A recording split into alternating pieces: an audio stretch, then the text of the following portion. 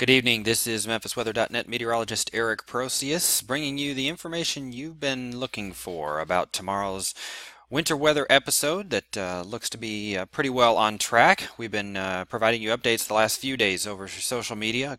Blog post last night that had quite a bit of detail. This will be our last opportunity to provide you with exactly what we're thinking as we head into this event that's going to start overnight tonight. We will start with the basics of what you're looking for here. We'll get into a little bit of the detail from some of the model data and so forth without going into too much detail, and then wrap it up after that. So let's start off with what to expect. First of all, we do have rain in the area right now. I'm recording this just after 7:30 on Thursday night. There is a strong cold front, very sharp boundary that is going to be moving through. It looks like it's going to be in here about 9 or 10 o'clock tonight. As that moves through, temperatures that are currently near 60 degrees are going to plummet. I posted earlier on Twitter example of what's going on up in St. Louis, where they were at 65 today. There's about a 30-degree temperature difference across the front as it moved through there. They're expecting a low tonight of 15. So this is a no fooling cold front that's coming through tonight. We are going to have rain that's going to continue even behind the cold front as those temperatures start to drop. Rain could be heavy at times during the overnight hours. I wouldn't be surprised to see or hear a rumble of thunder in there between probably 8 and 11 p.m. or so this evening, right about the time that front is coming through. And then as those temperatures drop from around 60, they will drop quickly, and by about 3 or 4 in the morning, temperatures will be down to 32 degrees, and we will start seeing freezing rain at that time. Freezing rain, if you'll recall, is rain that is falling as a liquid, so when you look out your window, it's going to look just like it does when the temperature is 60. Only the ground temperature, the surface temperatures, will have dropped to 32, and so when it comes in contact with objects, trees, bushes, power lines, anything that's exposed, it will start to freeze. And so that is what freezing rain is. That's as that very near surface cold air moves in, and then the cold air that is just aloft in the lowest 4,000 or 5,000 feet or so, it'll lag the surface cold air by just a little bit. And when it does arrive, which won't take very long, probably within a couple of hours of that time that we reach freezing at the surface, that cold air will start to push in here, and we will see a transition over to sleet or ice pellets. That will occur probably by the time we get to couple hours after 3 to 4, so we're looking at maybe 5 to 6 o'clock, and eventually by the time we get to rush hour or maybe just a bit after, we should transition over to light snow as the entire column of air above us drops completely below freezing. So we're going to get the full precipitation type sandwich tonight, starting with the rain, going to freezing rain, down to sleet, and eventually to light snow. Accumulations are expected with this.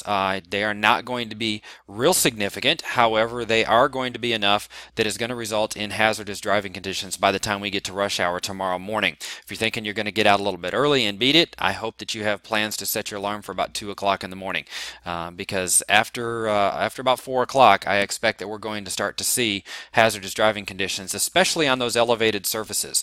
You know where they are, where the trouble spots are. If you've been here for any period of time, anything that's got air blowing underneath the roadway is going to be a problem. That includes flyovers, bridges, overpasses, all of those places where the road is not underlaid by dirt. So keep that in mind as you head towards rush hour. We're expecting those driving conditions to become somewhat hazardous to perhaps treacherous, especially as we get into the rush hour period. A note I will also make on this regarding pre-treating of those. The salt brine has not been put down around the metro today, and that is because of the rain that leads right into this event. There's no point in putting down pre-treat on these roads because it simply washes off before the freezing happens. So TDOT has said they will be positioned and ready. The city of Memphis has said they will have their equipment out and ready tonight, and as soon as their problems start to develop, they will take care of it. So I would expect early in the morning we will see, if you're out and about, you'll see salt trucks and so forth positioned in strategic areas, ready to start taking care of those hazardous conditions as they develop. Another thing that we're going to have to consider with this is the likelihood of strong wind tonight. After this front moves through, wind's going to shift around to the north. We'll be seeing gusts up as high as 30 to 35 miles an hour. And you combine that with a little bit of ice on the power lines, and those start blowing around a little bit, could lead to some scattered power outages. I'm not expecting a widespread situation with massive power outages across the area because I don't think the ice is going to be that big of an issue. We will see a little bit, I think. But strong winds blowing to 35 miles an hour could certainly cause some of that a type of scattered power outage issues as well as we head towards dawn tomorrow. Behind this system that's moving through, bitterly cold temperatures are expected. We will not get back above freezing during the day tomorrow. On Friday, we will not see any sunshine tomorrow, and so that will definitely slow the melting process. Whatever falls is likely going to remain on the roads or on the grass, wherever it falls. It's going to stay there throughout the day tomorrow. As we head into Saturday, low temperatures will be in the mid-20s. We will probably see some sunshine on Saturday, but it's going to be mixed with some clouds, and the high temperature Saturday is only around freezing, as it will be on Sunday as well. So whatever is on the ground is likely going to stick around for just a little while, with the exception being those roadways that are treated and or in some direct sunshine where they can dry out. And the very cold air mass that we're expecting this weekend is actually going to remain in place through midweek. We may get a bit of a reprieve on Monday, but another reinforcing shot of cold air arrives heading into Tuesday and Wednesday. We're looking for another period of well below normal temperatures that'll probably last a good 5 days or so, headed towards the middle of next week. As far as the winter storm alerts that are out right now, a winter storm warning is in effect from midnight until 6 p.m. for the counties you see there in pink. That includes Memphis and Shelby County, DeSoto County, Crittenden County, Tipton County, Fayette County, and points to the north and east of those locations, northeast of the metro across West Tennessee. Now to the west and east Arkansas, from areas west of Crittenden County and Mississippi County, down through Wynn, Forest City, Marianna, those are all under a winter weather advisory that starts at 9 p.m. tonight and goes till noon tomorrow. That winter storm warning, I should mention, starts at midnight tonight and goes through 6 p.m. tomorrow. And then for the counties down in North Mississippi, Tunica, Tate counties in the metro, Marshall County, and a good part of the rest of North Mississippi, in fact, are under a winter weather advisory as well. That is in effect from 3 a.m. until 6 p.m. The difference between the winter weather advisory and the winter storm warning is the expected impact to business, commerce, and transportation. None of this is expected to have very significant precipitation totals. However, a mix of precipitation types and the fact that this is occurring especially during the rush hour period tomorrow led the Weather Service to issue the winter storm warning for the metro and for West Tennessee, where totals will also be a little bit higher than they are down in North Mississippi and west over eastern Arkansas. So that is the outline of the alerts as we have them right now. This is one model, and I will show you a couple others here in a minute to give you a brief idea of the types of totals, precipitation totals we might expect. I will give you my specific predictions here in just a moment. But this is from one of our high resolution models that ran the middle of the day today. And you see the 4-panel here. Upper left is sleet. Upper right is freezing rain, down in the lower left is rain, and to the lower right, is snow totals. And you see that sleet totals are one of our probably what we're expecting maybe the most of from an icing perspective. Earlier we thought that freezing rain might be a little bit bigger deal. I still do expect some freezing rain accumulation to occur, but I think a lot of the precipitation after it departs from rain and as it heads towards snow may fall as sleet. And so this particular model is giving us maybe upwards of 1/4 of an inch or so of sleet or ice pellets. Remember, those are basically frozen raindrops. They do not stick to power lines and so forth. They bounce around and accumulate kind of in the same way that snow does, but they are not an issue with trees and power lines. Freezing rain is the glaze that we expect when the rain falls and then freezes on contact. This particular computer model tends to downplay the freezing rain threat in the immediate metro. However, areas across West Tennessee just east of the Memphis area. It does print out maybe as much as a tenth of an inch or so of freezing rain, and that would be enough certainly to cause some issues. Down in the lower left, rain totals certainly going to be an issue overnight tonight as well. We're going to see maybe upwards of an inch or so of rain, and this particular model does point out that most of the snow is going to be to the north and east of Memphis, but it does give us a little bit of snow, and those totals are maybe up to a quarter of an inch or so. Basically a dusting of snow is what this model says, with heavier amounts potentially reaching 1 inch or more up to the northeast. I want to switch from that actually and go straight into what I am calling for accumulations here in the metro before we look at a couple of more model solutions. First of all, for rain tonight overnight, I expect we're going to average an inch of rain across the area. It's going to be pretty heavy at times, especially in the middle of the night behind the front and before the temperatures reach freezing. Locally heavier amounts certainly not unexpected, and we could see a little bit of or hear a little bit of thunder as well during the overnight. For freezing rain, right now I'm expecting less than a tenth of an inch most likely, but certainly any amount of freezing rain will cause problems for elevated surfaces. The last time I remember a freezing rain event occurring when it was nighttime like this, it only took a couple hundredths of an inch of freezing rain to start causing problems for the flyovers and for 385, Highway 385. So a tenth of an inch would definitely pose some issues. Even half that will cause some driving issues out there as well.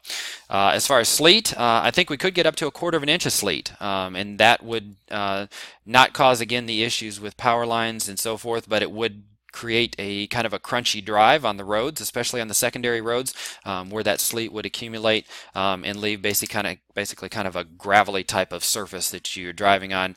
It does have more traction than freezing rain does, but it is also ice.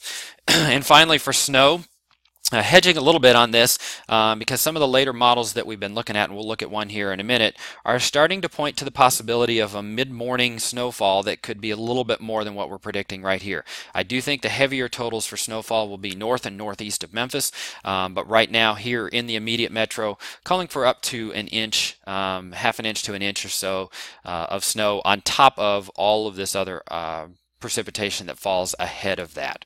So with that, I want to switch over here just for a minute and take a look at a couple of model solutions, and then we'll come back and wrap this up here in just a minute. So this is the midday run of the GFS or American model that we reference frequently in the blogs and so forth. This is precipitation type and rate, so you're going to see the heavier precipitation in the darker colors and the type also shown. This is valid right now basically at the current time, so we've got the rainfall over the area, and you see that it is got sleet back here and a little bit of freezing rain over far northern Arkansas and Missouri.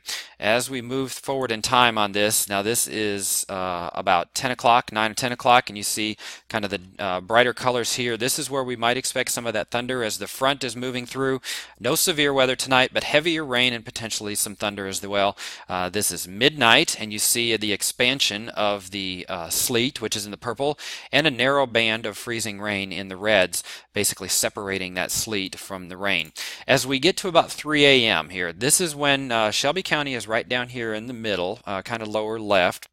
And the freezing line now is basically where that red is located there. And so it is showing freezing rain by 3 a.m.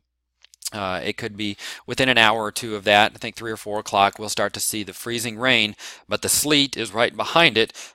And you notice that the heavier precipitation is right along ahead and along that transition zone right there.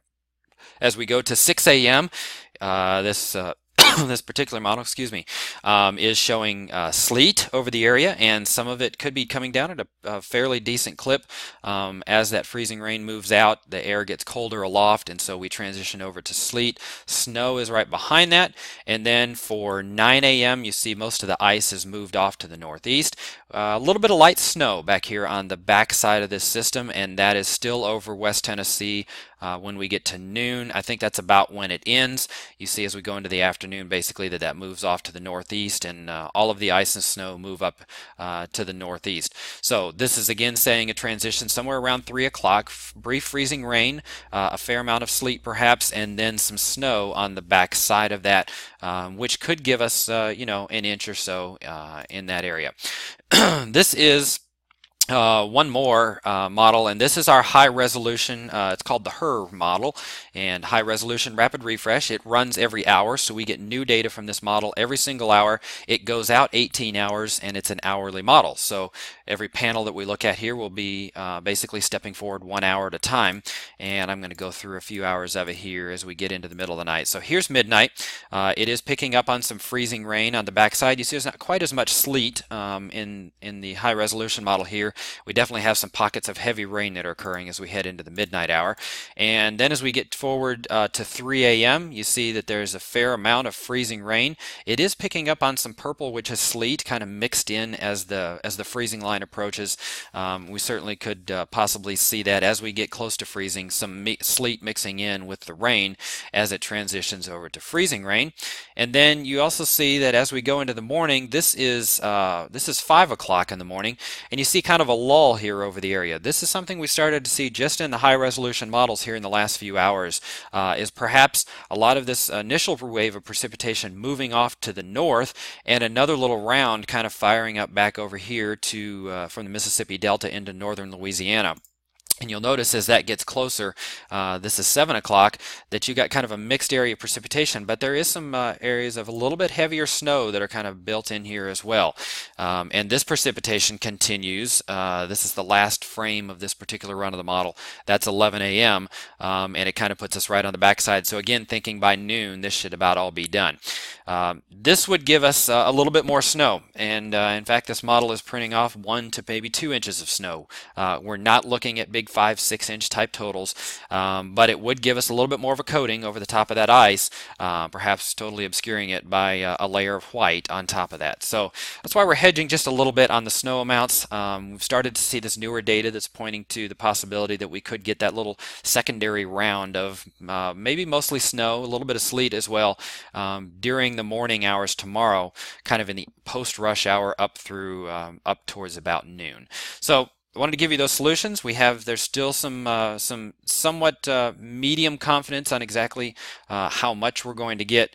None of it looks completely disastrous, but it is certainly enough that it will cause problems with roadways, travel, and so forth. And so we are under that winter storm warning here in the metros.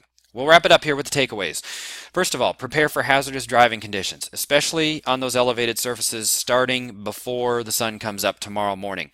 If you are headed to work tomorrow morning, please allow extra time. If you have a route that can avoid some of those bridges and overpasses, I would highly suggest that. You need to make sure that you give yourself plenty of time because it's probably going to take longer than you would expect. Power outages are possible. They are not expected to be widespread, but I would not be surprised to see some scattered power outages, especially with that strong north wind blowing during the overnight and into the morning tomorrow. Even during the day tomorrow, gusts to 25 to 30 miles an hour throughout the day out of the north are going to push our wind chills down into the teens throughout the day tomorrow. Compare that to mid-60s that we had today, and it is going to feel like a switch was flipped and we're back to winter. That strong north wind and sub-freezing temperatures are expected throughout the day on Friday. That's going to hinder any clearing of the ice and snow that might fall. Very cold air mass remains in place all the way into next week, at least midweek. Need to be prepared for that as well.